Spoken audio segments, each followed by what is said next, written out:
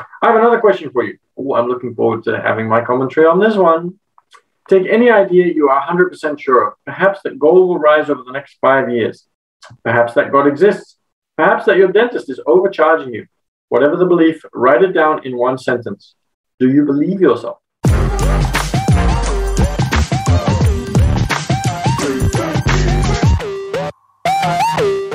Good morning, everybody. It is raining here in Sydney, but that doesn't hold us back from having a really amazing day.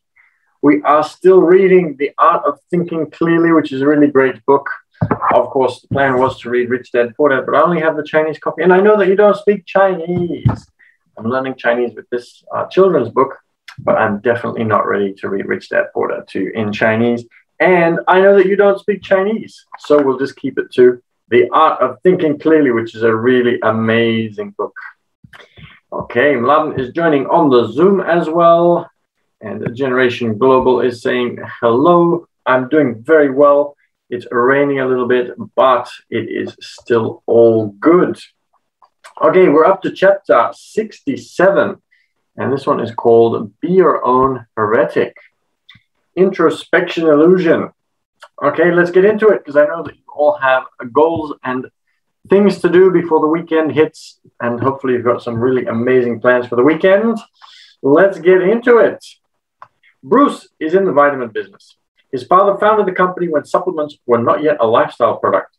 A doctor had to prescribe them.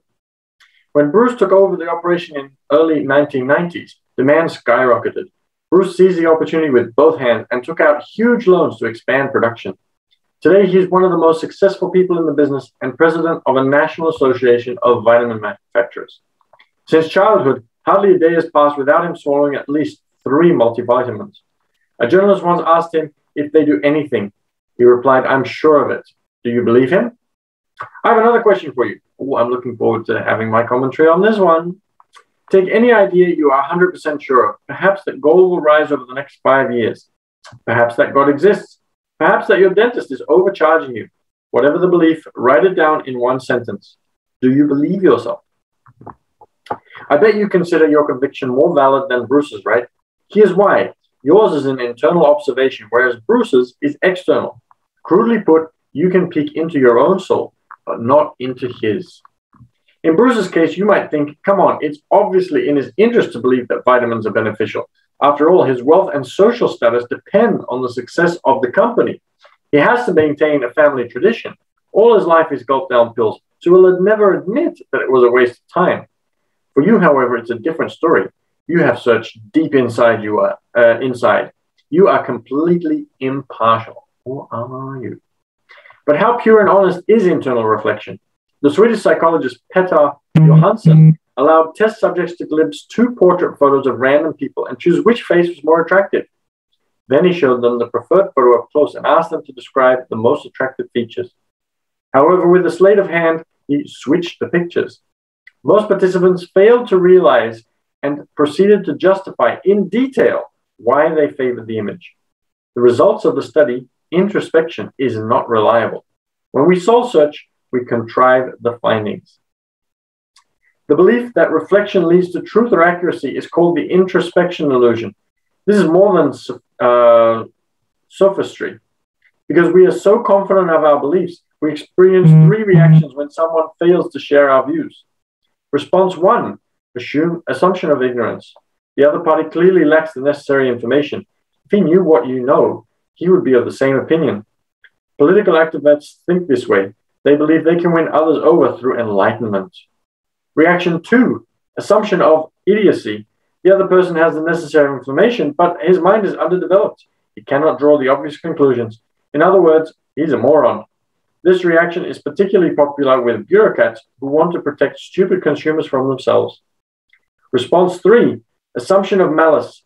Your counterpart has the necessary information. He even understands the debate, but he is deliberately confrontational. He has evil intentions. This is how many religious leaders and followers treat disbelievers. If they don't agree, they must be servants of the devil. In conclusion, nothing is more convincing than your own beliefs. We believe that introspection unearths genuine self-knowledge. Unfortunately, introspection is, in large part, fabrication, posing two dangers. First, the introspection illusion creates inaccurate predictions of future mental states. Trust your internal observations too much and too long, and you might be in for a very rude awakening. Second, we believe that our introspections are more reliable than those of others, which creates an illusion of superiority. Remedy, be all the more critical with yourself. Regard your internal observations with the same skepticism as claims from some random person. Become your own toughest critic. Okay, this is an interesting chapter because everybody is always going to have their own particular opinion, and everybody's opinion is going to be different. And yes, people are going to look at others and say, they are wrong, they are not paying attention to what I know, they are either ignorant or they are pretending to be ignorant, or all of these different kinds of things. And yes, what we believe is going to be rooted in ourselves. And it's important that we believe what we believe, because otherwise, what is the justification for our life or anything in that sense? However, here's the interesting thing. If we look at now and then we look 300 years into the past, we look and we say everybody was a bit of an idiot because now we know X, Y, and Z. And yet we are all looking at everything from this perspective of now. And we could all be wrong in 300 years' time. And so to make somebody else wrong now is a bit of an interesting conundrum. And so rather than looking at it from the point of view of the here and now, I think it would be better to have a look at it from the point of view of in 300 years.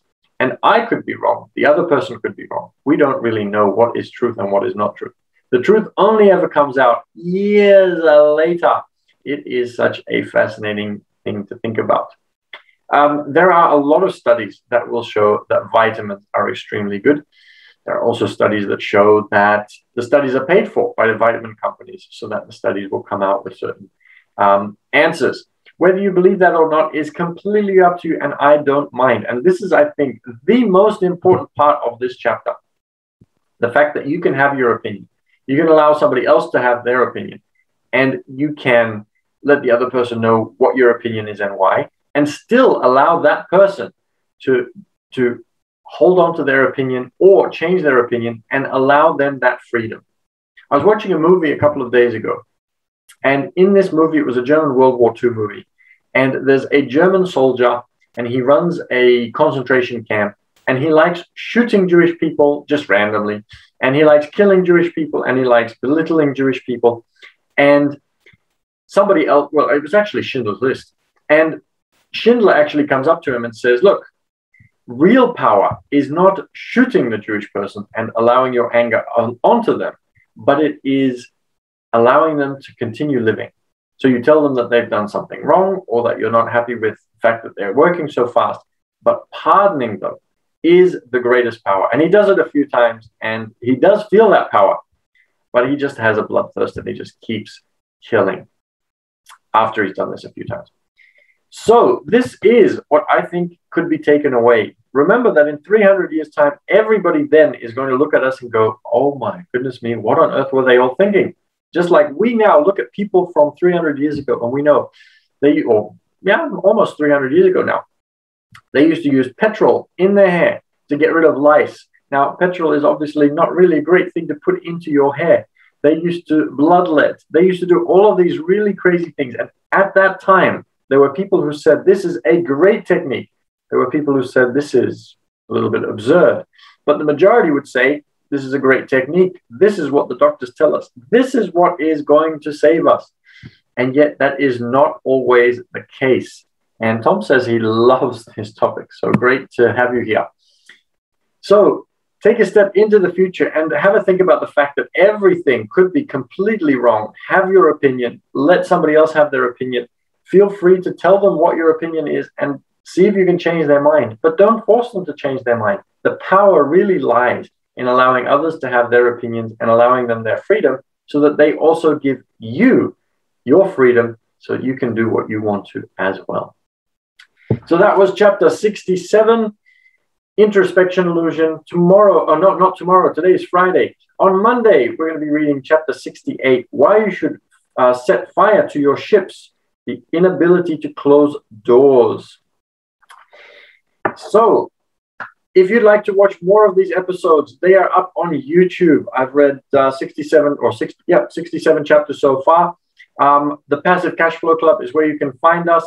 And if you'd like to see what I'm up to and other things that I do, and if you'd like to reach out and DM, then feel free to go to Instagram, and you can find me there at business_team_6_official. And then I am very much looking forward to meeting you there. Get in touch, leave a comment on the videos from before. And yeah, have an amazing weekend. Remember that reading is such a powerful thing, and that you are able to skip the reading and I'll do it for you. And I'll even give you commentary and ideas to help you start your day in a really, really great way. So have a great weekend. I'll see you all on Monday, and be good till then.